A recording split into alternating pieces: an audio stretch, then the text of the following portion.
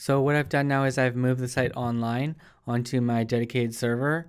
And if you look at the domain here, you'll see that it's www.howktv.com, which is one of the domains that I own. And we're just going to use this as a temporary space just to, test our site in a production environment.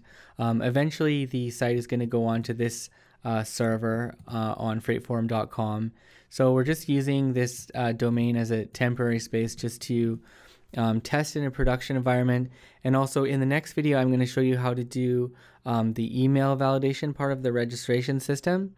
So, this is going to be a good way to test that. And so what I want to talk about in this video is, considering our site is not finished yet and we don't want bots crawling it, we don't want our site to be indexed right now because it's not finished, I'm just going to show you how to stop them from doing that. So I'm just going to go over to my FTP right here, and you'll see that in my root web folder here, the same folder that has like application and system folders, I have a robots.txt file, and I'm just going to open up this robot.txt file right here. Looks like we lost the connection there. So let's just open up this robots.txt file right here, and you'll see that I have this text right here: user agent : and then star, and then disallow /. So this means any kind of user agent, any kind of bot, we are not going to allow them to our crawler site, in any folder starting from the root folder. So this is going to block, all bots from going to all the different pages.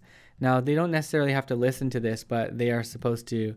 And I would think that, the bigger search engines, they would follow this. So just make sure your robots.txt is exactly the same as this. And the next thing that we want to do inside our header folder here is we want to add one line, which is this meta name equals robots, and then content equals no index. And I think if you have both of these things in place, then you're not going to get any bots crawling your site. You're not going to have any indexing done by any of the reputable search engines. And we can just test that that robots.txt is accessible. Just go robots.txt, and if you can see that in your browser, then they're going to be able to see that too. And you just want to test that just to make sure your htaccess file isn't blocking this file from being seen. So basically, yeah, we have this site online now, and in the next video I'll show you how to do the email validation.